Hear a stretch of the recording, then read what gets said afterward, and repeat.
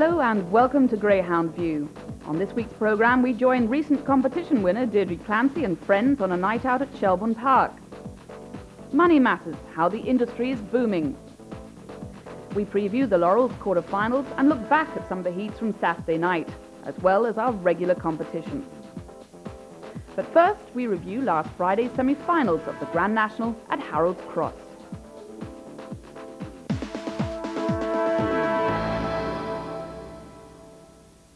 Harold's Cross, the venue for the semi-finals of the BaggettRacing.com Irish Grand National. A top field chasing the prize of £8,000. Number 1, Switch to Plan B, owned and trained by Shem O'Donnell from Kilkenny. Now one of the English challengers, the favourite Dev's the Best, owned by Danny Riley, trained by Paul Young.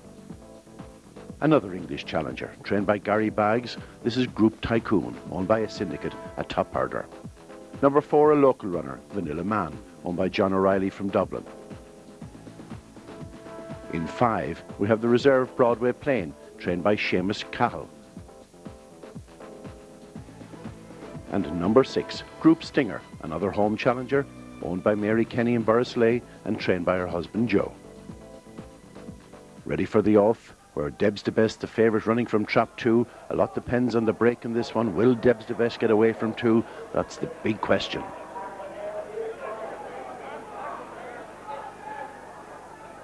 Here now behind the traps, ready for the off, and away they go. It's number 3, Group Tycoon, out fast, but Deb's the Best is at the back of the field and in trouble at this stage as Group Tycoon leads around the opening corner. Vanilla Man in second place, Switch to Plan B is in third. Deb's the Best beginning to get a run down the back. First hurdle down the back straight. Group Tycoon in front. Now Switch to Plan B moved me up to challenge. And Deb's the Best coming with a run onto the final bends. And now Switch to Plan B on the outside of Group Tycoon. Deb's the Best closing rapidly in behind. Switch to Plan B coming on the outside. 20-1 chance coming to the line. And Switch to Plan B getting there. A big upset in the first semi-final of the National. So Switch to Plan B, the Kilkenny dog, a big price in the market, winning this one. Switch to Plan B. In second place was Deb's the Best, and third, Group Tycoon, time 29:70.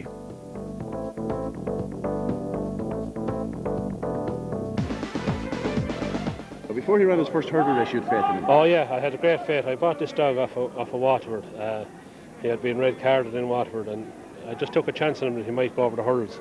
And from day one that we put him over the hurdles, we put him on the gallop in 7 houses first, and then brought him to Kilkenny. Then we brought him here to qualify one day, and he'd done 29.94 qualifying. 20-1. Were you totally shocked by that? Well, I wasn't.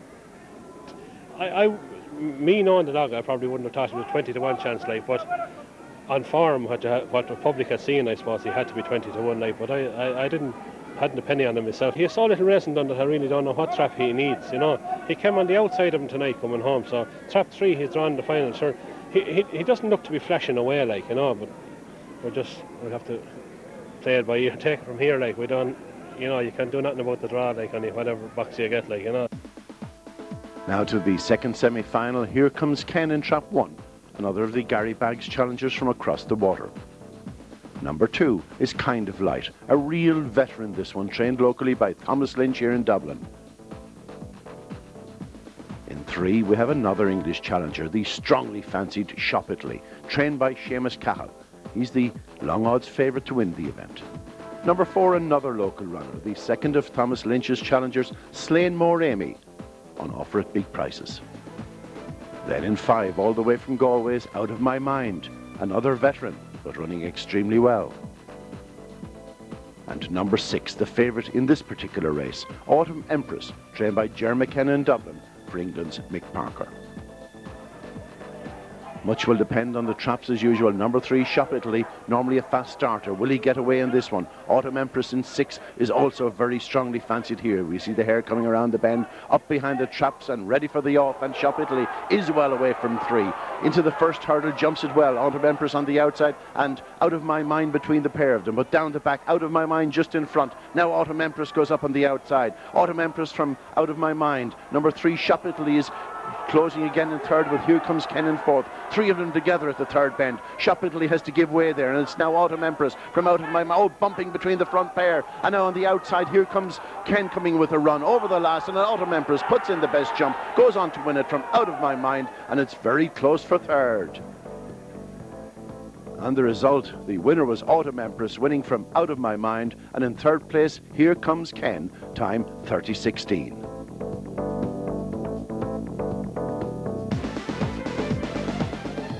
Jerry McKenna, you must be pretty happy with the trap draw. I am. When I heard now she got trap 6, I was absolutely delighted with it, you know. She badly wants the outside, and she's got her trap now, and it's all a bit of luck now. She should win it, you know. She's a bitch that can break fast and lead, or she can come from behind. Yeah, she's got it every way, you know. She's a good, genuine sort. As you saw there at the third bend tonight, any other dog would throw it up. She kept on going, you know, and she showed she won in length. She was going away from it then again, you know. You're a bit of a specialist in this Grand National, Ger. Oh, well, I don't know. I've won it a few times. I just keep my fingers crossed, you know what I mean?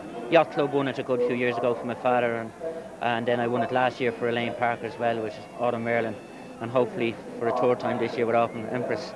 So it's the Parker family again and the Autumn prefix. The Parker family and the Autumn prefix, yeah. And the trap draw for the final of the BaggettRacing.com Irish National was made by Tig Harrington of the sponsoring company. The trap draw for the final of the BaggettRacing.com Irish Grand National at Harold's Cross on Friday night. In 1 is Group Tycoon at 11-4. 2, Here Comes Ken at 16-1. Trap 3, Switch to Plan B at 9-2. In 4 is the favourite, Deb's the Best, 7-4.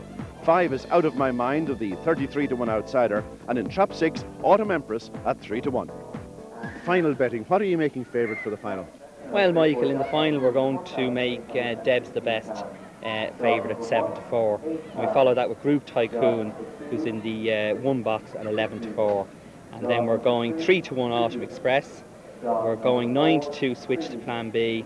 16-1 Here Comes Ken, and the outsider is appropriately named Out of My Mind at 33-1. If you were a punter rather than a layer on this particular one, what would you be backing for the final at those prices? After seeing the 2 semi-finals, Michael, I don't know if I'd have a bet, but if I had to, I would fancy Group Tycoon. I was impressed with him in the first round. I know Shop Italy was beaten now in the semi, which will be a line of form with Group Tycoon, but I still, at 11-4, I would fancy Group Tycoon. Certainly if Deb's the Best comes out, it should win, but that's the great imponderable of Greyhound racing, Michael. Will it come out? And he's stuck in the middle of them. It's a difficult draw. Which I made myself. Delighted to have put him in Trap 4. A big date for your diary at Harold's Cross. And the track chairman, Cathal Curley, explains. November the 16th, Michael, I would think should be the mega night of racing in Harold's Cross. We are going to have a VIP list here that is going to be the envy, not alone of other doggy stadiums, but actually horsey stadiums, because we're going to have our #1 guest, Frankie Dettori, here. We're going to have Johnny Morta here. We're going to have Tommy Stack here. We're going to have those notorious punters, J.P. McManus and my brother, Barney Curley, along with the likes of Patsy Byrne and whatnot. And this night will be totally attributed to DAFA. That's spelled D-A-F-A. That's Direct Aid for Africa, which is a charity that was formally introduced and organised by Barney and Frankie Dettori and John Gosden. And we're hoping for a night of nights on that night. We're going to have 11 races. The prize money is going to be a minimum of £3,000 per race. But may I stress at this stage that it's a 2-for-1 basis here. 2 goes to the charity and 1 goes to the owner. But we're going to have 11 races along with 2 semi-finals of the Aircel 575, along with the Get Out Stakes, which is going to be increased in prize money.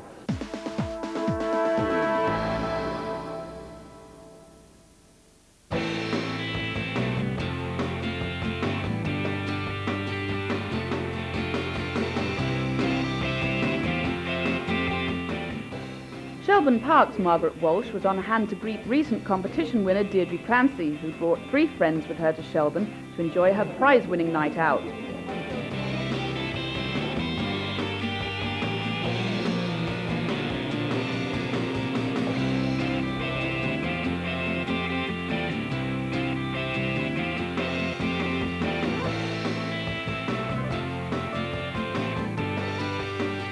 Well, I've been a couple of times. It's more for the fun of the night that I like, and the couple of bets and that. Geraldine is this is her first time here. I thought it was all outdoor. It's lovely. Very nice. Food's lovely.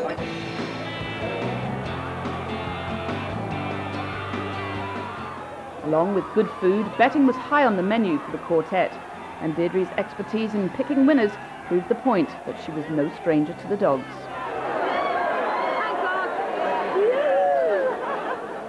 Yeah, and we have another few here as well. A few pounds still here in the little kitty. And he's hiding all the other money in his pockets. And Joe's gone downstairs to do a few bets as well with the bookies. So yeah, we're winning all round.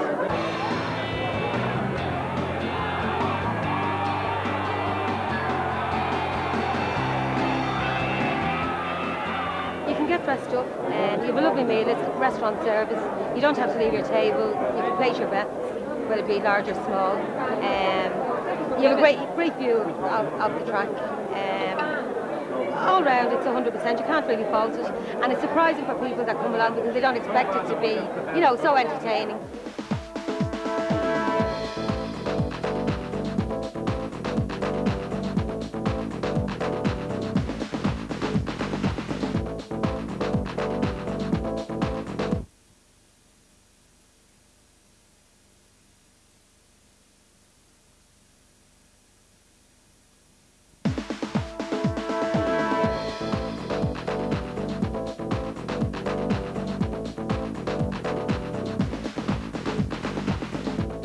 And now for our competition. Who trained the winner of the 2001 Puppy Derby was last week's question. And the winner of a night out for two at Harold's Cross was Oliver Hines from Leaslip in County Kildare. And many congratulations to you, Oliver. Curraheen Park in Cork is renowned for its fabulous food. Anyone wishing to win a night out for two at the racecourse needs to answer the following question. In which year was the first running of the Irish Laurels? Callers from the Republic of Ireland should dial 1550 92 73 73, and from Northern Ireland and the UK the number is 0901 063 0642.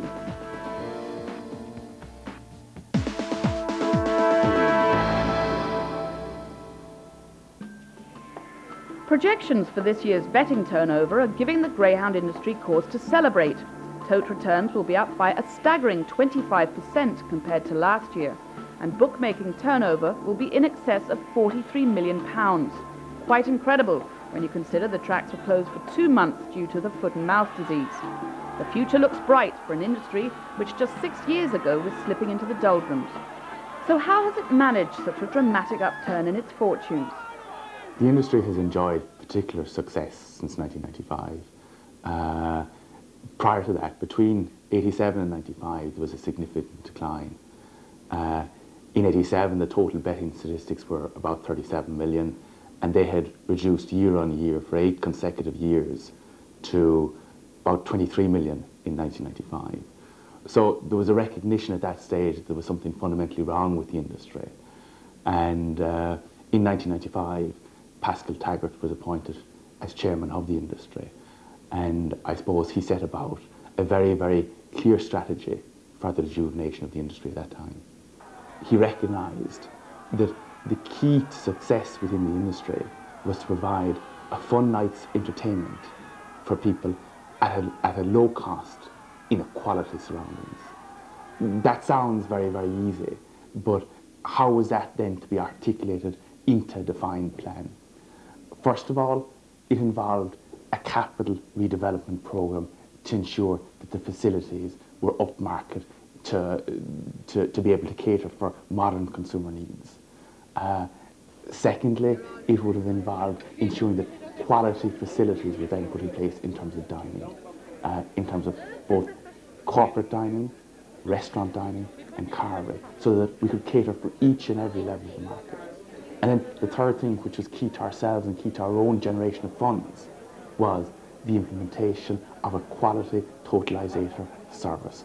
So in a place like Shelburne, you can sit in the corporate restaurant or in the corporate boxes, and you can sit down and a person will come to you with a handheld computer betting terminal and you can place your bet. You don't even have to leave your seat. And that's very, very important in terms of driving the business and in driving and encouraging people to bet. Ideas may look good on paper, but they come at a price. Like anything, a strategy in itself isn't good enough. A strategy has to be backed by sound financial planning. And in 1995, the board had been going very, very badly. It was difficult to see how the capital funding could be generated to achieve the aspirations of the board at that time. So they looked at the facilities and they looked at what was maybe surplus to requirements. And in particular, they looked at Harold's Cross at the time, where there was approximately 4 acres surplus to the requirements of the stadium. And we achieved planning permission for in excess of 80 houses in Harold's Cross, and that sale in itself achieved 10.6 million in 1999. That was followed on very, very shortly with the sale of Shelburne, 101 apartments in Shelburne, for an excess of 6.6 million in the current year, and various other sales of minor assets generated in excess of 20 million for the board. Over the last few years, the board have invested 10 million in the redevelopment of Shelburne, 9 million in the redevelopment of Cork, 7.5 million in Harold's Cross. Those facilities have encouraged a new vitality and a new interest within the industry. The attendances in 1995 were just less than 600,000 persons attending on an annual basis. By 2002, we expect over 1 million people to be going greyhound racing, and in the current year, in around 900,000 people, and that's in spite of the closure and the effects of foot and mouth in the current year. The long-term prognosis of the industry is very, very good.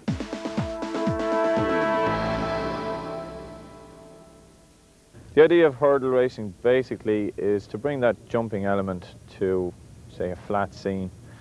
In addition, I suppose, a lot of people have this thing in their head that maybe at times dogs lose their focus on the flat. Maybe they feel they're not actually putting all their heart into it. So the jumps kind of lends itself to the dogs basically putting more emphasis on chasing this hare and keeping their eye on the hare. And it often has the effect that dogs can improve lengths following a couple of trials or races over the jumps. And in addition, from time to time, dogs can get so good at it that they just stick solely to hurdle racing. There's plenty of money there for hurdle racing dogs, and it's also very popular in England, so there's a good market for hurdle dogs.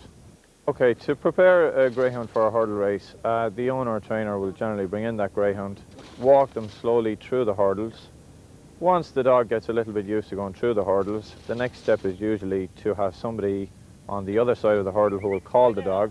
If the greyhound seems to be making progress, the next step is to probably run the hare.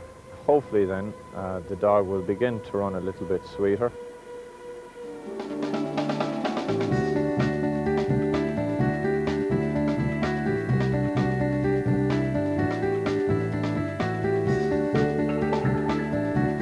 Now initially the dogs will probably jump that little bit high. I suppose practice makes perfect, and after a couple of runs the greyhound will generally sweep through the hurdles rather than jump high over them. The next stage is the race. Fingers are crossed and hopefully things will go well on the night.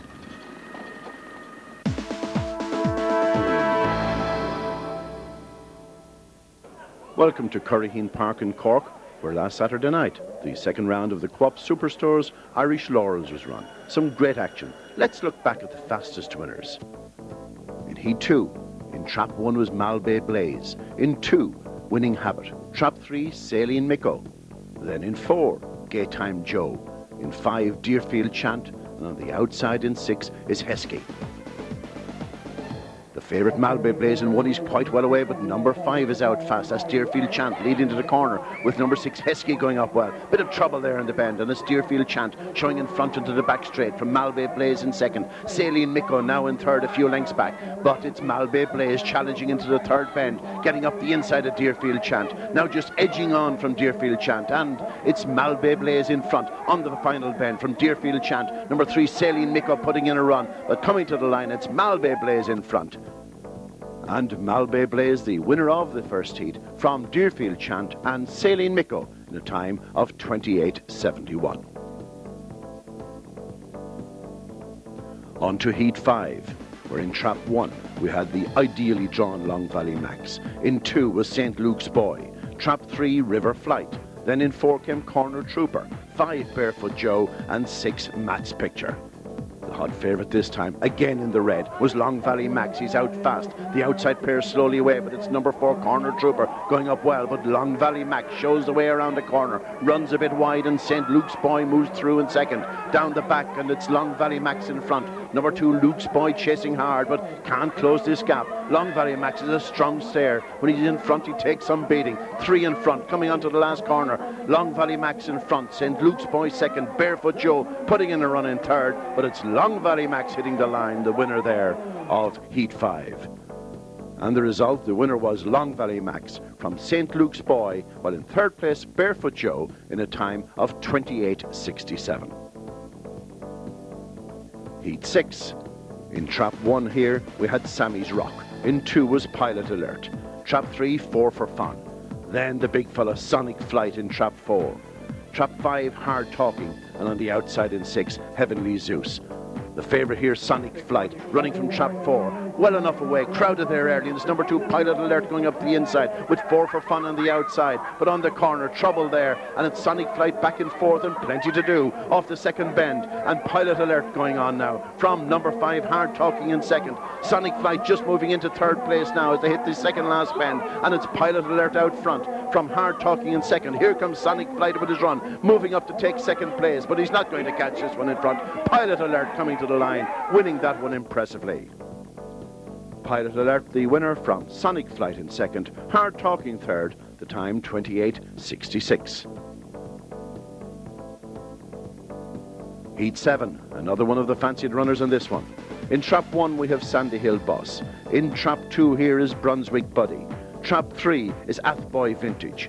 In 4, the favourite Premier County. Then in 5 is Cool Mohan Prince, and on the outside in 6 is Larkill Low. Premier County in 4 gets away quite well. Racing up his kennel companion Larkill Low coming up the outside in second place. Into the corners, Premier County in front from Larkill Low in second. Premier County from Larkill Low heading down the back. Sammy's Rock is in third, but now Larkill Low moves up to challenge Premier County. Premier holds him off, starts to pull away again on the second last bend, and it's Premier County going on by a length and a half from Larkill Low in second, and Premier County moving on here. Premier County from Larkill Low. Sandy Hill is running on the far side, and it's Premier County the winner there of Heat 7. Premier County is in first place, second Sandy Hill Boss, and in third was Larkill Low, the time 28.69.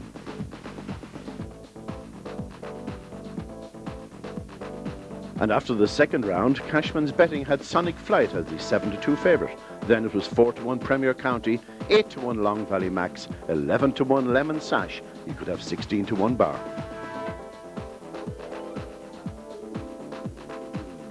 Next week, excitement builds around the Laurels as the remaining dogs battle it out for a place in the final. We bring you the quarter and semi-finals, as well as a visit to the kennels of Dolores Ruth, who's been entrusted with the care of Nick Sava's hot favourite, Sonic Flight.